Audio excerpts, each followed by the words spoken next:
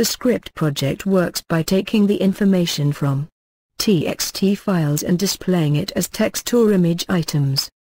Text files are used in order to facilitate the interoperability with other programs that can generate dynamic content. As an example, we will create a script project that will display the name of the town and a picture to show the status of the weather. Each text will contain the information for one town and the name of the corresponding picture. The CG will show the information from one text file at a time.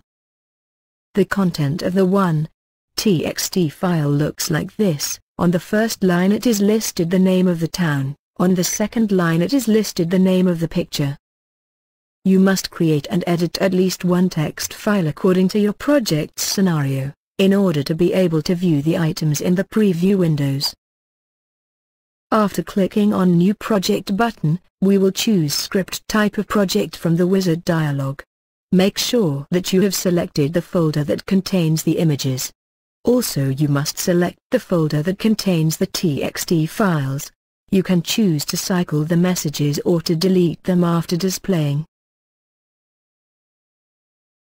After creating the project, a corresponding entry will appear in the projects list.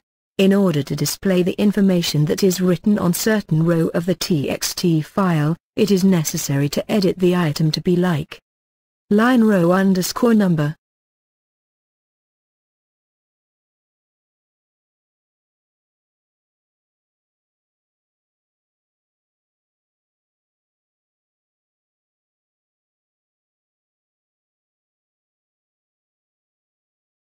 We will create a 2D text item that will display the information written of the first row in the text file by editing the text item to be like line 1.